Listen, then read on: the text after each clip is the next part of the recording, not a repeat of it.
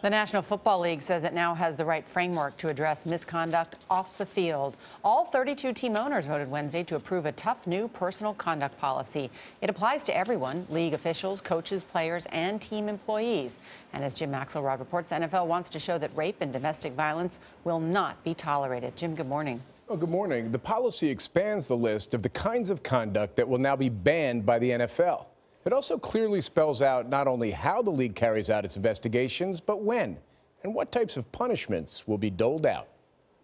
One of the biggest changes, NFL Commissioner Roger Goodell is stripped of key powers. A new official will be put in charge of investigations and discipline. This will be a highly qualified individual with a criminal justice background hired as soon as possible.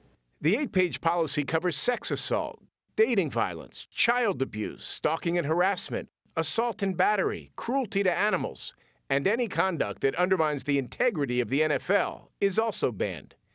Nancy Armour, a sports columnist for USA Today, welcomes the changes. For the last 3 months, it's just been knee-jerk reactions and really making it up as they go along. And now there's a cohesive policy, a cohesive process, which is also important. Suspected violators would be put on paid leave and can be punished even without a conviction. The commissioner has final say on appeals. Sex assault and domestic violence offenses carry a baseline 6-game suspension. Nora O'Donnell asked Goodell about that issue in September. Does the NFL have a domestic violence problem? One case is too many. One. What we have to do is go back and say, if we have one case, that's something we've got to address. If we have multiple cases, we have to change our training and our education to try to eliminate that issue. The Players Union was surprised by the NFL's announcement, saying their unilateral decision and conduct today is the only thing that has been consistent over the past few months. You have to have everybody buying in. And the way it stands right now, the players are not going to.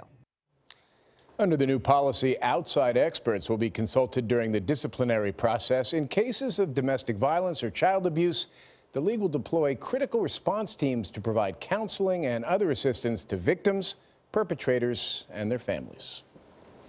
Jim, thank you very much.